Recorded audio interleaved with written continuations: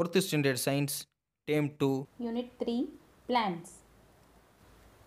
Introduction. All living things eat food.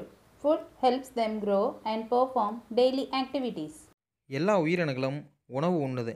உணவானது உயிரினங்களுக்கு வளர்றதுக்கும் அதோட தினசரி வேலைகளை செய்கிறதுக்கும் மிகப்பெரிய உதவியாக இருக்குது.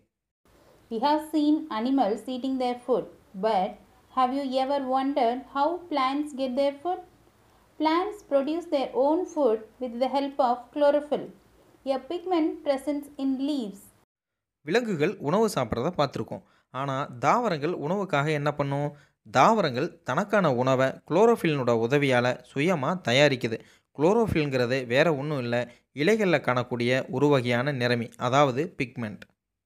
Humans and animals depend on our plants for their food either directly or indirectly.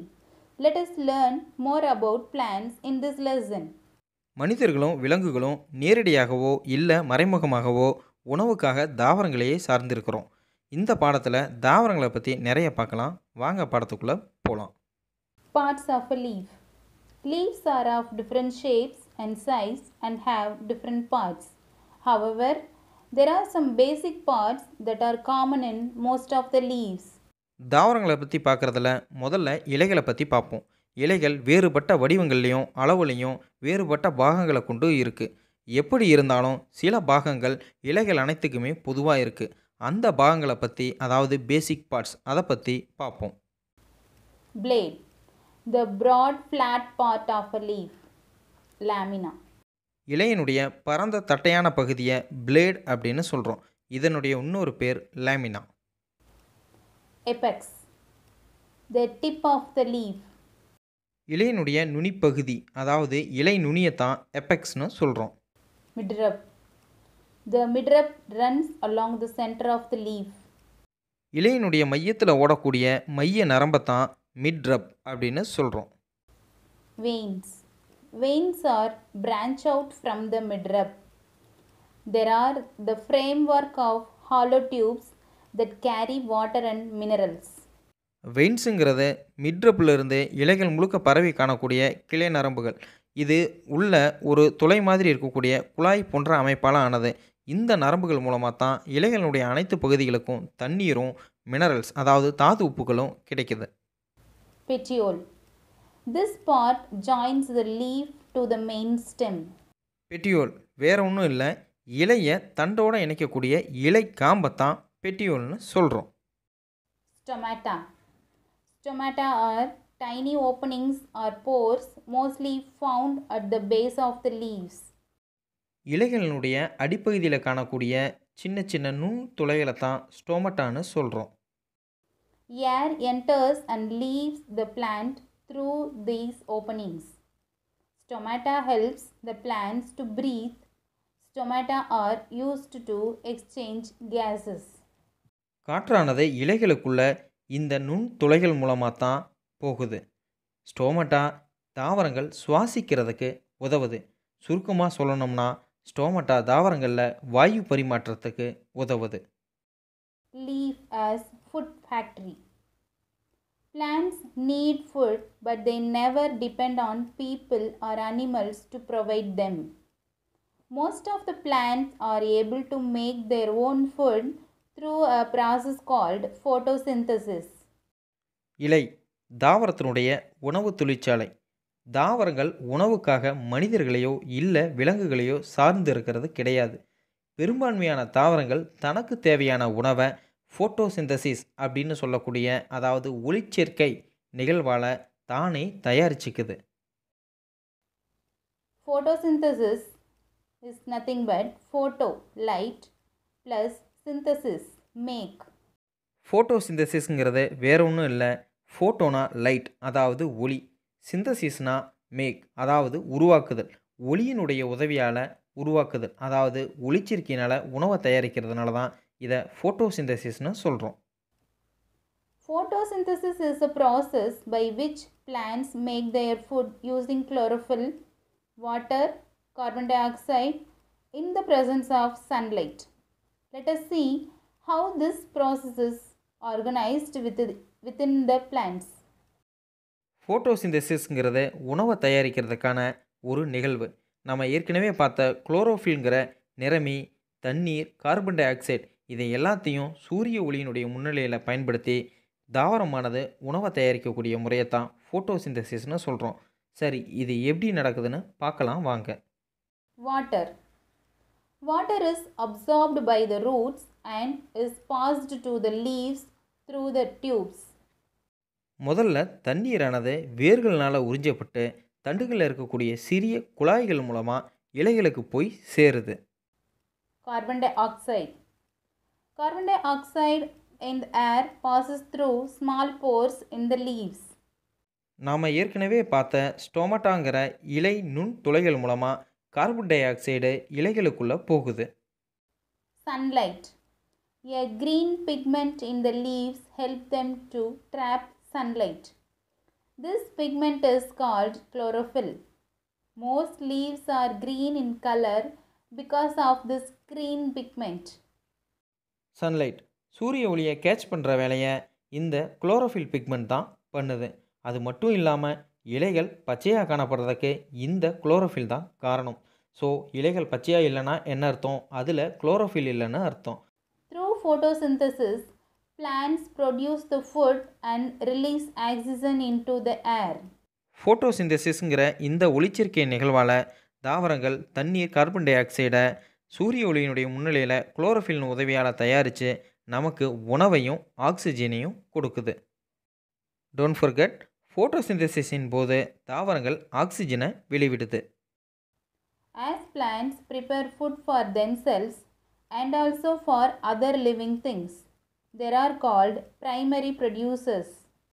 இப்படி பிளான்ட்ஸ் உணவை தயாரித்து தானும் பயன்படுத்திக்கிட்டு மற்ற உயிரினங்களுக்கும் உணவு தேவையை பூர்த்தி செய்கிறதுனால தான் தாவரங்களை பிரைமரி ப்ரொடியூசர்ஸ், அதாவது முதல் நிலை உற்பத்தியாளர்கள்னு சொல்கிறோம்.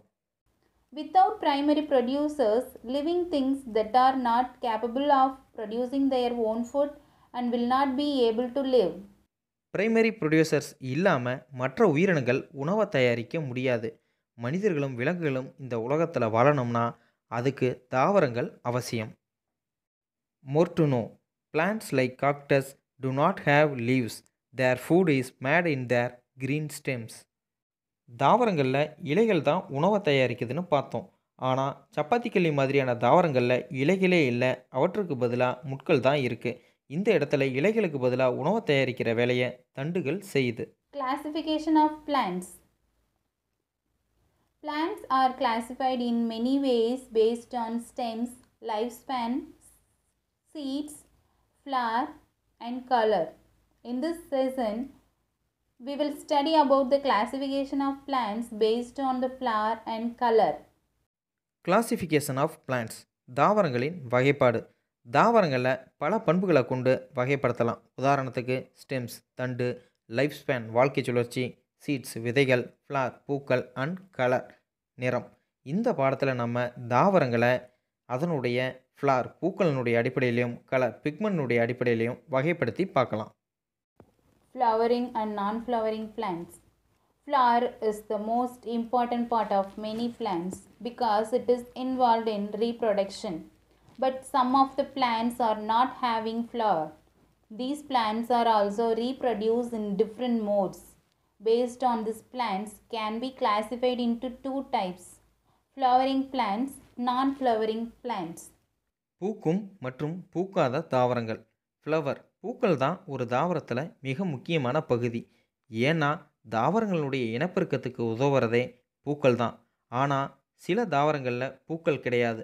அந்த தாவரங்களுடைய இனப்பெருக்கம் பல வேறுபட்ட வழிகளில் நடக்குது. ஸோ இந்த பண்பை பயன்படுத்தி தாவரங்களை ரெண்டு வகையாக பிரிக்கிறோம். ஒன்று ஃப்ளவரிங் பிளான்ட்ஸ் பூக்கும் தாவரங்கள், மற்றொன்று நான் ஃப்ளவரிங் பிளான்ட்ஸ் அதாவது பூக்காத தாவரங்கள். Flowering plants. Plants bearing flowers are called flowering plants. It produced by sex cells or gametes and produce seeds. Seeds produce new plants. Example: mango, neem, groundnut, paddy. Flowering plants பூக்கள் பூக்கக்கூடிய தாவரங்களை flowering plants அதாவது பூக்கும் தாவரங்கள்னு சொல்கிறோம். இந்த தாவரங்களில் இனப்பெருக்கம் sex cells அல்லது கேமெட்ஸ்னால நடக்குது. இந்த செல்கள் விதைகளை உருவாக்குது. விதைகள்ல இருந்து புதிய தாவரங்கள் உருவாகுது. Non-flowering plants. Plants without flower that can reproduce are called non-flowering plants. These plants do not produce seeds. They reproduce by a special structure called spores. Example, algae, fungi, ferns. நான் ஃப்ளவரிங் பிளான்ட்ஸ் அதாவது பூக்காத தாவரங்கள். இந்த தாவரங்கள் பூக்களை உற்பத்தி செய்கிறதில்ல. அதனால் விதைகளும் உருவாகிறதில்ல. இவைகள் எப்படி இனப்பெருக்கம் செய்யுதுன்னா, இதனுடைய சிறப்பான அமைப்புகள் மூலமாகவோ இல்லை ஸ்போர்ஸ் மூலமாகவோ இனப்பெருக்கம் செய்யுது. உதாரணத்துக்கு பாசிகள், பூஞ்சைகள், பெரணி இந்த மாதிரியான தாவரங்களை பூக்காத தாவரங்கள்னு சொல்லுவோம். Green and non-green plants. The most important pigment present in plants are called chlorophyll, based on the color present in the plant. They are divided into two groups such as green and non-green plants. பச்சையம் உள்ள மற்றும் பச்சையம் இல்லாத தாவரங்கள். தாவரங்களில் இருக்கக்கூடிய மிக முக்கியமான நிறமி என்னன்னா chlorophyll, அதாவது பச்சையம். இதனுடைய அடிப்படையில் தாவரங்களை 2 வகையாக பிரிக்கிறோம். ஒன்று பச்சையம் உள்ள தாவரங்கள் கிரீன் பிளான்ட்ஸ், இன்னொன்று பச்சையம் இல்லாத தாவரங்கள் அதாவது நான் green plants. Green plants. Plants containing green pigments are called green plants. It looks green in color. They prepare their own food with the help of them. It depends atmosphere, light and pigment for food preparation. Green plants are commonly called autotrophs. Example, grass, paddy, algae. பச்சை தாவரங்கள். பச்சை தாவரங்களில் green பிக்மெண்ட்ஸ்னு சொல்லக்கூடிய குளோரோஃபில்ங்கிற நிறமி இருக்கும். இந்த தாவரங்கள் பார்க்க க்ரீனாகவும் இருக்கும். இந்த தாவரங்கள் தானே உணவை தயாரிக்கும். அதற்காக இந்த தாவரங்கள் அட்மாஸ்பியர், லைட், பிக்மெண்ட் இது எல்லாமே சார்ந்திருக்கும். பொதுவாகவே க்ரீன் பிளான்ட்ஸை நாம் ஆட்டோட்ராப்ஸ்னு சொல்கிறோம். அதாவது தன்னுணவாக்கிகள், தானே உணவை தயாரிக்கக்கூடிய தாவரங்கள்னு சொல்கிறோம். Example cross, Bedi, அல்கே. Non-green plants. Plant that lacks chlorophyll pigment and looks not green are called non-green plants. They cannot prepare their food. These plants depend on other organisms for their food and living place. These are commonly called heterotrophs. நான்-கிரீன் plants. தாவரங்களில் chlorophyll ரொம்ப குறைவாகவோ இல்லை சுத்தமாக இல்லாமையோ இருந்தால் அதை நான்-கிரீன் பிளான்ட்ஸ்னு சொல்லுவோம். இந்த தாவரங்கள் பார்க்க பச்சையாகவும் இருக்காது. அதே சமயம் இந்த தாவரங்களால் உணவை தயாரிக்க முடியாது.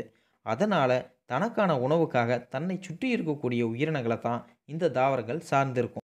பொதுவாக இந்த தாவரங்களை ஹெட்ரோட்ரோப்ஸ் அதாவது சார்ந்துண்ணிகள்னு சொல்கிறோம்.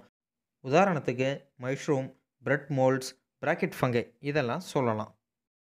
இது வரைக்கும் லெசன் நல்லாவே புரிஞ்சிருக்கணும்னு நான் நம்புகிறேன். பிளான்ஸ் பார்ட் 2ல் தொடர்ந்து பார்ப்போம். பார்ட் 2 உங்களுக்கு கிடைக்க மறக்காமல் சேனலை சப்ஸ்கிரைப் பண்ணுங்கள், லைக் பண்ணுங்கள், ஷேர் பண்ணுங்கள். தேங்க்யூ.